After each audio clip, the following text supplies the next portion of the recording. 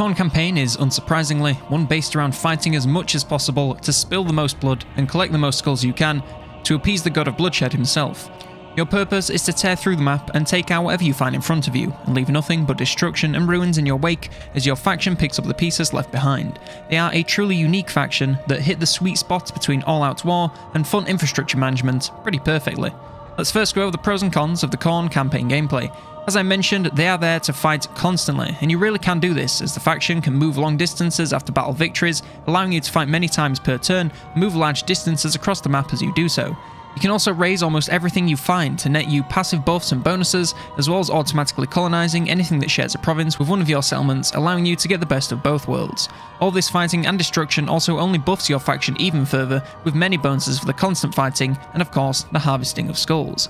As for the cons, the constant fighting does of course come at the cost of constant casualties, especially if you aren't manually fighting every single time. This means you can struggle to keep units alive early on before you unlock any replenishment buffs, and must spend a good chunk of change on global recruitment to replace any lost units. If you aren't fighting for any reason like recruitment or replenishment, your army is going to suffer with worse stats as well as reducing your faction's growth, meaning you really do come to a halt when you aren't fighting. And of course the downside of constantly needing to battle is that you don't really have the chance to make many friends, so you'll end up at war with pretty much everyone, which might not be so bad early on, but later when they all descend on you to take you out, it could very quickly turn bad.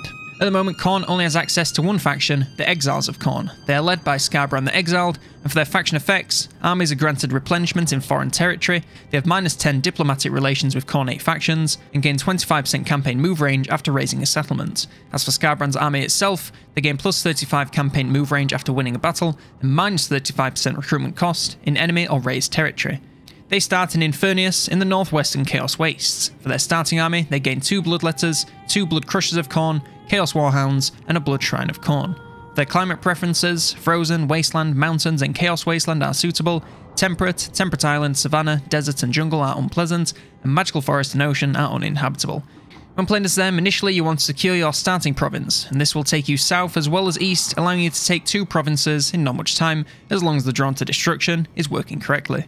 After this, you want to head west and take the fight to Slaanesh early on, as if you let them build power, they'll be harder to take out later. This should take you a decent chunk of time, after which you want to head back east to secure more lands in the Chaos Wastes, before heading to take on the Realms of Man, if you so desire. You don't really have to, as the Chaos Realms have more than enough lands to allow you to beat the campaign, but if you want to slow down or even take out some of those pesky Kislev factions, then go right ahead.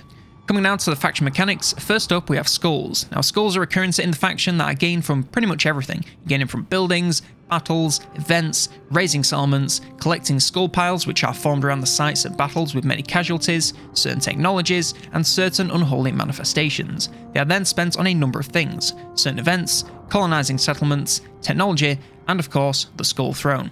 Placing skulls on the throne requires 2,000 skulls, but this can be reduced with technology. Doing this nets you some faction buffs for 10 turns, and you can do it every 10 turns, so in theory these buffs can be on permanently. You gain 25% campaign move range after raising a settlement, plus 25% post-battle loot, a summon ability for all armies in battle, and plus 2 units to your Blood Host creation. And that brings me nicely to our next mechanic, Drawn to Destruction.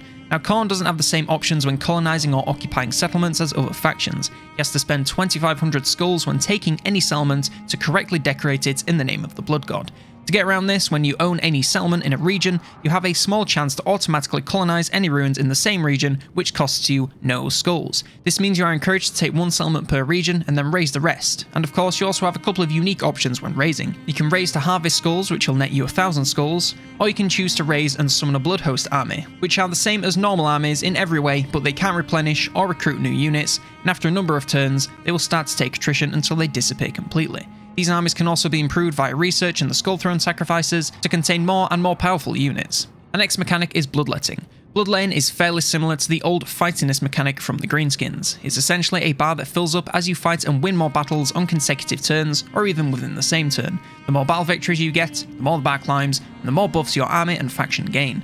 You gain increased replenishment and growth faction-wide, increased local Khorne corruption, and upkeep and global recruitment reduction for that army. However, if your army is inactive, your level will drop, and if it drops too low, you will suffer growth reductions faction-wide and -10% melee attack for that army. Khorne also makes use of the Winds of Magic, and while this may not be in the traditional spellcasting sense, having high Winds of Magic for your army is still something worth doing.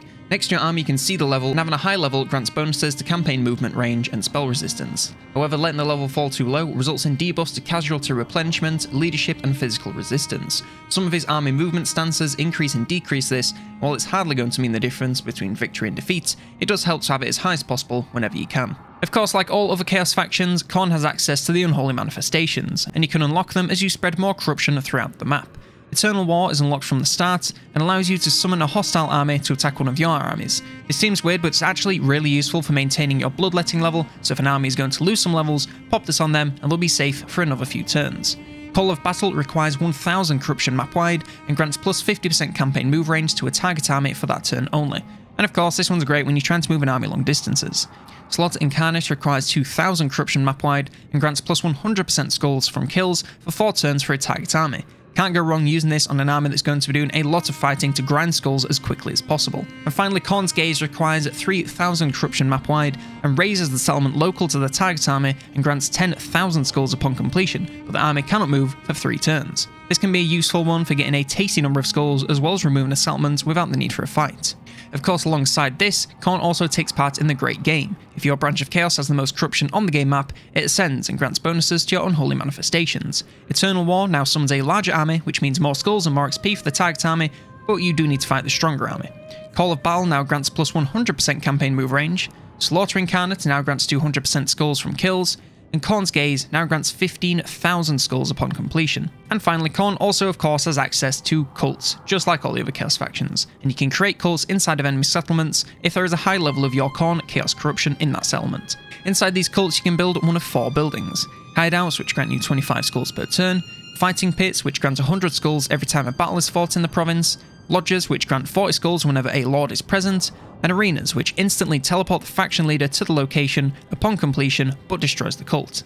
Now come to the Lord skills. First up we of course have Scarbrand the Exiled. You're going to go blue line first as usual, and to go with the Khorne playstyle, we're going to pick up casualty replenishment and raiding income. After that we're going across to get Lightning Strike and Call to Bloodletting for those extra skulls, and finally Claimer of Skulls for all kinds of powerful campaign buffs. After this I would go into his Raging Incarnate line and pick up literally everything there, since they are all super strong. Then I went into his Brutal Charge line to make him into even more of a one-man army. I would pick up whatever you want here since they are all really great, but I went with Maim, Destroy and Slaughter for the melee attack, physical resistance and speed. Then Murder, Hunt and Cleave for HP, speed and even more attack, as well as both of those abilities. We're then going to go into the red tree to buff those units we're using in the endgame, and of course this is up to you. I went with Skull Takers and Harbingers of Death, then Khorne's Chosen, Rush to Slaughter and Forged in Blood. And finally, you want to grab any resistances you need from the top, as well as bonuses versus Slaanesh if you can't take them out earlier on. The Heralds of Khorne have skill trees very similar to Scarbrand, so you're going to want to copy his blue and red lines, but with these guys they aren't quite as powerful fighters, so I would put that off until later if I can. I would also grab one of their Locust talents at level 13, and they are all great choices, so follow your heart here, but I quite like Wrath. After that's all done, you can go to the top row, grab one of their mounts, some resistances, buffs versus Slaanesh, and of course, immortality.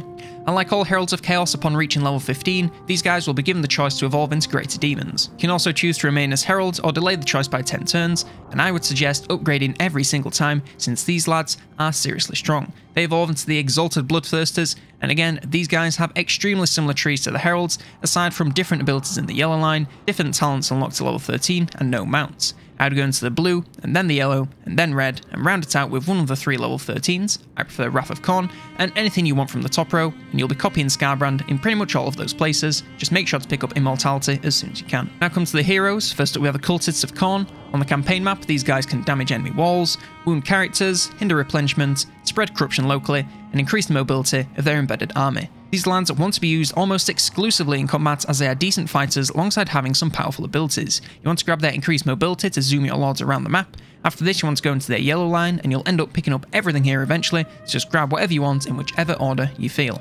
Once you can, you want to grab a mount and the Gates of Khorne abilities as they are extremely powerful when leveled up to completion, and finally you can grab their resistances, bonus versus Slaanesh, and of course immortality. Our other heroes are the Blood Reapers. On the campaign map, they can assault garrisons, assassinate enemy characters, assault units, spread control locally, and provide training for their embedded army.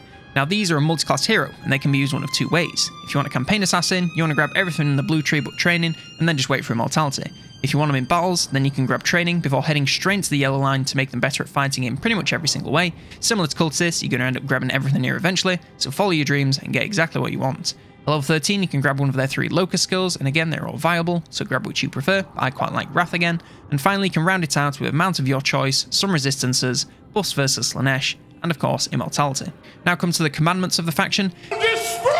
Grants minus 10% construction cost for all buildings, plus 5% income from all buildings, and plus 1% melee attack for all armies faction-wide. This one is great for building up your settlements and increasing your passive income when the province isn't really doing anything else. Maim grants 4 control, minus 40% chance of plague spreading, minus 20% campaign move range for enemy armies starting their turn in the region, and plus 1% melee attack for all armies faction-wide.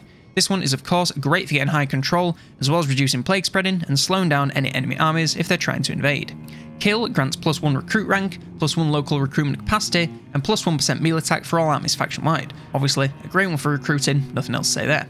And finally, Foster Cults grants plus 3 Khorne corruption locally, and plus 1 in adjacent provinces. It's great when you're trying to raise the corruption, and maybe prepare a neighbouring province for your invasion. And finally, we come to the research tree. The Khorne tree has 8 pillars, and each pillar has 8 techs, and you must unlock 3 techs from each pillar to unlock the next one. Each tech costs skulls, and they normally buff things like unit income, corruption, and of course, skull generation. As you advance through the pillars, the techs cost more skulls, and they contain more buffs for later game units, abilities, and items. Research is one of the few things in the faction that doesn't move particularly quickly, since you can't really increase the research rate, so getting to the final pillar is going to take you a pretty long time. I would try and get through the pillars as quickly as possible to unlock them all and come back later to unlock anything you missed that you think you might need. This is to make sure you can buff those late game units as you are able to use them rather than being several pillars behind. And that is everything you need to know about the Khorne campaign gameplay. If you enjoyed this video, then consider leaving it a like, and of course subscribe to see more videos like this, including the Khorne Battle Guide coming on Friday. Leave any questions you have in the comments below and I'll answer them as best I can. I'd like to take this time to thank some supporters of the channel, like Dominic Schmass and Adam T, and of course Henry Tugger for their support at the Unclean Ones tier. If you'd like to support the channel, you can become a member here on YouTube, a subscriber on Twitch, or a patron on Patreon. Doing so gets you shoutouts at the end of videos, just like all of these lovely people. Huge thanks to all supporters, one final thank you for watching, and for now, I've been COLONELDAMNEDERS, and I will see you next turn.